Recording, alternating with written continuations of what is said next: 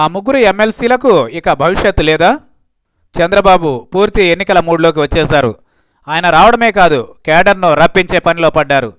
పచ్చ పార్టీకి నష్టం తెచ్చే వారిని ఉపేక్షించడం వల్ల తప్పుడు సంకేతాలు పోయే ప్రమాదాన్ని గుర్తించారు.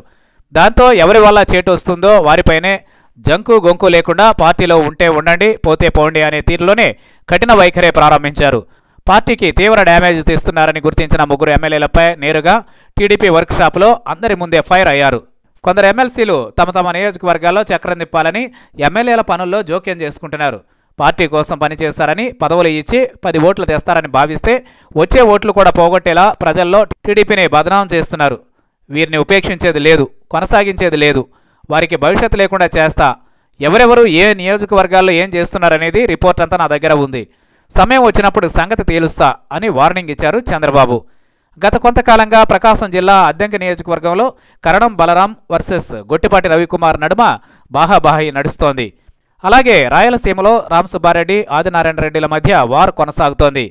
చీరాలలో పోతుల సునీతల వ్యవహారాలతో టీడీపీ కోల్డ్ వార్ కాస్త వీధికెక్కింది. ఆయా వర్గాలను సముదాయించి దారికి తేవడానికి అధిష్టానానికి తల ప్రాణం తోకకొచ్చేలా చేస్తోంది. మీడియాలో అల్లరల్లరవుతోంది.